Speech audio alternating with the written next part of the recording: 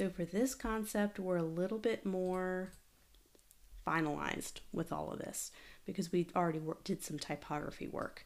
But we're never done, so let's make some copies and see how we can make it a little bit better and tweak it. So let's try, we have this Roboto slab, which has kind of inspired us to play around with the last one, but let's, there's thinner weights that we can work with. And there's other slab serifs. There's also serifs. And what makes things even more complicated is you can even change the spacing between the characters more. So let's edit the tracking. Let's do 200 this time, and we can make it even bigger. So I would probably do this for about a page. And what we need to determine is which one, A, will resonate best with our target audience, B, be the most flexible logo that we can create, and C, be very readable and of course liked by the client. So all these decisions, we may like the elegance of the top one, but maybe the Sushi Club, it's not strong when you zoom out. These other three are strong. So it could be that we stick with the original and present that as our kind of pushing it concept, although this is kind of a little bit more on the safe side, but the fact that we're using all these little icons, perhaps that's a little bit different than what they originally expected. There's also the fact that we can put this into more of a seal orientation. So right now it's a seal graphic, but what if we were to add a border? Would that change the strength of the logo? Would it be more obvious from a distance? Would it feel more like a complete logo if we had it in a traditional seal? And there's even the option of duplicating this. And instead of just having a straight line, what if we added a little bit of kind of a crinkle edge?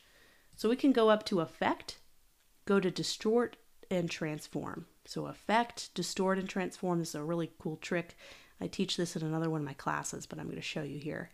I'm going to go down to Zigzag, and we're going to be able to create a really neat rounded zigzag. So instead of a corner, I want to do a smooth, and I want to reduce the size, and I want to increase the segment, so how many little ridges there are.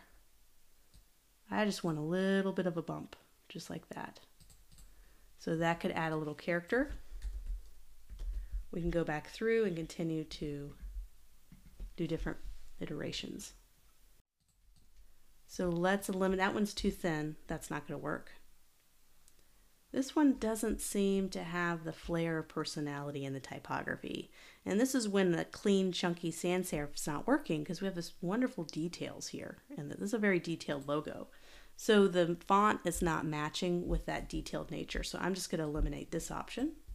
And there's kind of a big difference between these two. There's the only the difference is there's spacing between the characters here, and it's smaller. So this is more readable, like I see Sushi Club quicker. So that's good, but it loses a bit of its elegance and grace when you put it so tight together and so big. This one seems more balanced, so you can see like it doesn't feel so top heavy. This one feels more balanced. So for that case, that one's gone.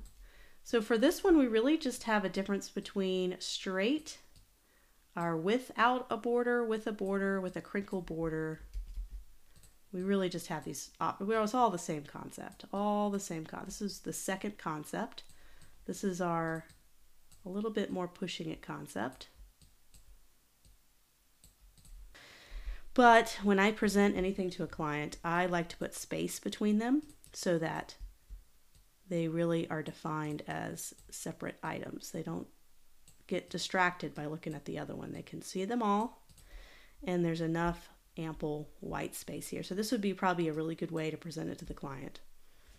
And hopefully through this whole process, you have brought the client in on some of this. You've been asking them questions. You've been going back and forth. So when you send these logos, hopefully they have already kind of seen some of the research you've done. Maybe they've even talked to you about the user persona. So all that, you're both on the same page. So when you present these, there's not going to be as much explaining to do. You're going to be able to tell them about the concept and why it is the way it is and what do the characters mean and why you're doing these 3 sushis. Well, that's the 3 main items and why this type choice. But you don't have to go in too much detail because you've already been on this journey with the client. So it should be a very simple presentation. We have the first one, safe. We have this one, a little bit pushing it. It's still within the boundaries of what they're expecting. And then the third one is going to be that really pushing it. You never know if they're going to like it, but it's worth doing it to start those conversations. So we're going to do a third concept, and then we would have 3 almost totally prepared concepts to send to the client. They're going to get this down to 1. They're going to be able to pare this down to 1 so that moving forward, we start doing brand elements and brand language and really start to get into this. We're already going to have a logo kind of picked out, and so that's going to help us. So I had some time to submit my ideas to a group of other fellow designers in a Facebook group, and I got their ideas on what they thought of the 3 concepts I've picked so far. They did mention that this concept looked a little too busy, and after some thinking about it for a few days, I can kind of agree with that. We need to go back to something more simple and clean, as always. So I had an idea. We have a couple of these elements we could combine together to create a better concept to present to the client. So what I'm going to do is I have a knife here. I have a knife here that I got from this other concept, and I'm going to take one of these chopsticks. And so I have a chopstick and I have a knife. What if they were to cross over? So it's the combination of the preparation and the combination of the experience of eating coming together, crossing over, and becoming one entire experience. So that was the thought process about this, but I really want to continue to keep it simple. Let's have the blade be down. So I'm going to have it cross over this way, and let's do the chopstick crossing over this way. Just make like an X. And right now they don't feel like separate units.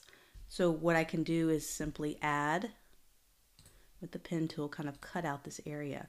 We can add a shadow or we can cut it out entirely. What I like about cutting it out entirely is I can keep it 1 ink. If you were to draw a little shadow here, just like this, a little shadow, and make it a little bit of a darker gray, it'd be a great shadow. So you see now they look like they're crossing over, but it's 2 inks. So I have a gray ink and I have white. Well, as simple as you can make logos, the better in terms of how many colors you have to use. So if I were to take this little object and get our shape builder tool and cut out that tiny bit, now it is 1 ink color, which of course will be much more simple to use, just 1 ink color. So that's kind of just thinking, how can I make a logo simple as possible? And then instead of having the monogram S and C here, let's try to simplify, because that was the problem with the last logo, is although the icons and stuff were kind of cool, it's too complicated. Well, we already have some typography that we liked in the circular seal version, so why not adapt that and save a lot of time? So we have this seal logo. We can even do the same variations that we did before, so that would be really easy to do. We can just deselect all, deselect the borders, and see how it looks with these various borders. Here are some final modifications to that logo. I think it is still got a little bit, some elements in there, but I do think it's a lot more simple, and love the idea of the crisscrossing knife indicating preparation mixing with experience of eating. So I think this is a great idea. So what I'm going to do is I'm going to use this one instead and present this to the client just like this. But really at this point, when you're talking to the client, it's about the overall concept. They know you're going to clearly communicate. This is not super final. We're going to really perfect whatever concept it is later down the road. We're just getting an idea if they like the general shape and elements and typography in the logo. So we have a lot of logo options here. So I wanted to kind of do a bonus kind of section, because a lot of people have seen on social media when I was planning this class, they saw my kind of copper gold kind of colored mock-ups to present the logo. And I wanted to show you how I went about doing that.